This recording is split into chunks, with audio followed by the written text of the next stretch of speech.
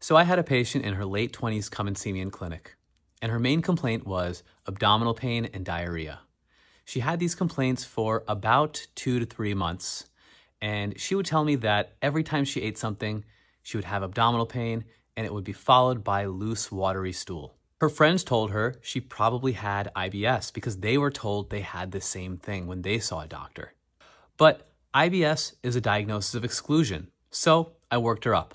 I did some stool studies, and in those stool studies were an inflammatory marker called fecal calprotectin, and that was elevated. She also mentioned some rectal bleeding that she saw when wiping, which she thought were hemorrhoids.